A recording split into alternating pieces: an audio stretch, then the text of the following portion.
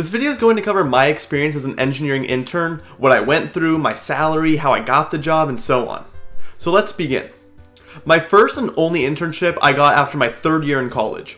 It was for the entire summer and it consisted of a summer-long project. Many of my friends who've gotten internships have had a summer-long project as well, but I can't say this is true for everyone. My project was to begin the process of making a handheld printer. Basically a device that you could hold in your hand and move over paper and it will print out whatever you need. I had to work with an Arduino, which I've talked about in a lot of other videos, but essentially this can read in voltages and output voltages in response to certain things based on what you program. I had to use an optical sensor like the ones your computer mouse uses to read changes in position, and it looked very similar to this.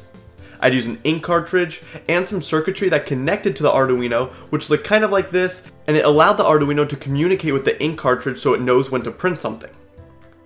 Now this project had no quote answer key. This is not something every intern does. It's something that the company wanted to try making, so it's up to me to figure out stuff on my own, but of course I could ask for help. So one of the first things I had to check was the accuracy of the sensor.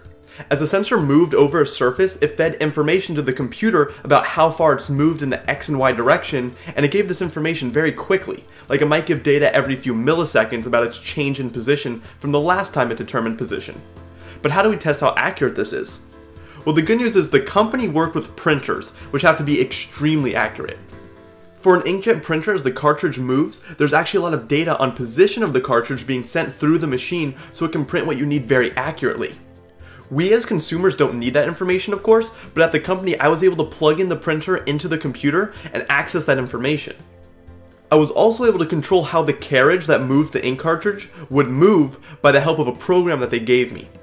So what I did was mounted the sensor on the ink carriage that physically moves the ink, then I would tell it to move, let's say, across the printer and back 10 times at a certain speed. Then I would compare the sensor data to the printer data. So the printer data might say after 10 milliseconds, it moved 0.0024 inches. Then after 20 milliseconds, it moved 0.0056 inches, and so on. It would give thousands of data points over the course of a few seconds of it taking the data. Then the Arduino would be collecting sensor data and printing that to the screen. Then I would export both those to Excel, and yes, you will use Excel as an engineer, and then I would make two plots of time versus position for both those sensors as it moved back and forth, and then I would compare them to check for error. I was able to assume the printer data was very accurate because the sensors they use in those are worked on much more and they put in much more money to those. If you're wondering why I didn't just use one of those, it's because we were using cheaper sensors to make this prototype first. So if let's say the sensor data was always like a few fractions of an inch off, that's okay because it's possible to program that in such that it autocorrects the error. These are the kind of things you have to account for as an engineer because nothing is perfect.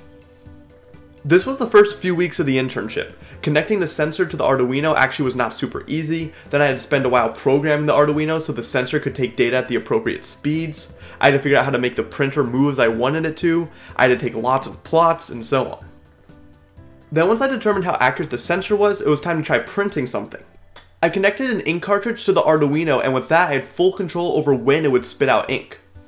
But this still involved quite a bit of prep work. For example, I had to tell it not to print twice if the device moved over the same spot twice. I did have times where the cartridge was spitting out ink while it shouldn't have been, so it left a huge ink spot on the paper, meaning I had an issue in my program that I had to debug. So yes, it's lots of trial and error. Although towards the end I did get it to print a simple logo and various other things, which I thought was really cool. It wasn't always super legible, so I did have to make modifications, but overall it was working. I had one issue of trying to have the sensor collect position data very quickly, but it was too fast such that the computer could not handle the speeds because of how much information had to be printed to the screen. So how was I going to resolve this? Well, if you need to print the number 10, there are two characters, the 1 and the 0. But 10 in binary is 1010, which is 4 characters. So binary has more characters to represent the same number and is not as efficient for this task, and the regular 10-digit number system wasn't working either.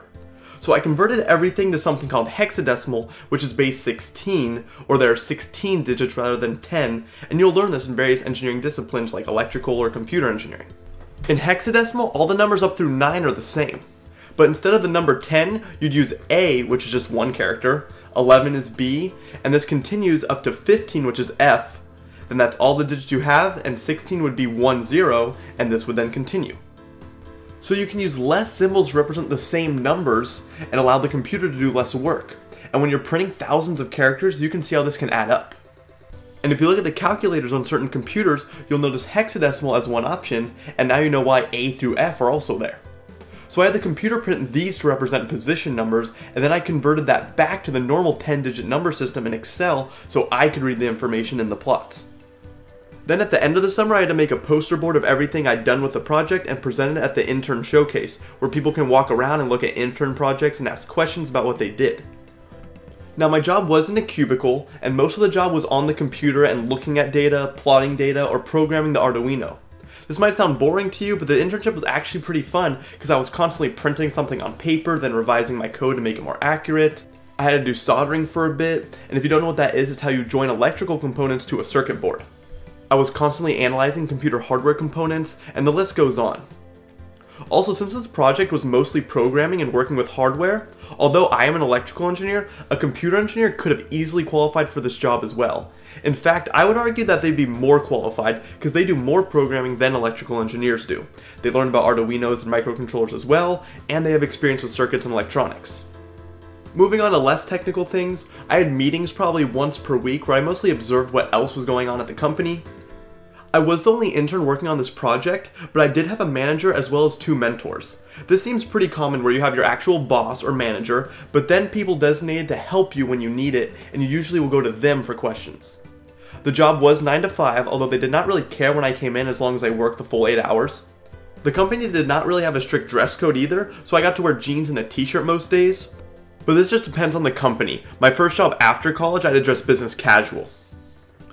The internship paid just over $23 per hour, which really surprised me. I was expecting around $15 to $20 per hour max as an intern based on what my friends were getting. This hourly wage comes out to just over $48,000 per year, or just over $4,000 per month. After taxes, what I was really getting paid and what was going into my bank account was $2,938 per month though. I did another video on my salary as a full-time engineer, and I break down taxes, 401k, my expenses, and more, so you can see all that, and I'll provide a link below if you want more detail. But the internship had no 401k, no health insurance or dental coverage or anything like that. The only thing coming out of my salary was taxes. How I got this job was as simple as it gets. I just applied online. It was not through any connections or a job fair or anything like that. And honestly, my resume was nothing special. I did have a high GPA of around a 3.8 major GPA, but I only had projects that I had done in classes, no extracurriculars or do-it-yourself projects I did in my spare time or anything like that. I said in another video that college GPA can matter in some situations, and this was kind of one. My boss said that they received nearly 100 applications for their department, so the first thing they did was throw out resumes where people had lower than a 3.0 GPA. No, you don't need a high GPA to get a job, but there were people out there who applied to that job and never had their application even seen by a person. It's very possible they found employment elsewhere, but there are cases where GPA can help you out. Also, as with almost every job I applied for, I was not fully qualified based on the requirements on the job description. They said they needed someone with knowledge in certain programming languages I did not know, they wanted people knowledgeable in some hardware I didn't know, and so on. And this is true for a lot of jobs you'll apply for. You won't feel qualified based on what they require, but that's okay. They throw a lot of things in that aren't actually required, or things they'll just teach you on the job. Very few people know everything that they want you to know for entry-level jobs or internships. Also, when I did the interview, which was a phone interview, I was asked a bunch of technical questions relative to the position I'd be working in. Most being about microcontrollers, computer hardware, and things of that nature.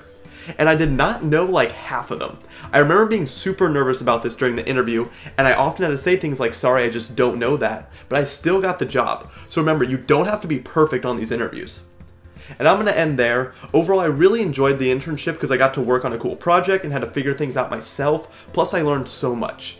This of course does not represent all internships as I am just one person, but this is what I went through. If you like this video, don't forget to comment, like, and subscribe, and I'll see you all next time.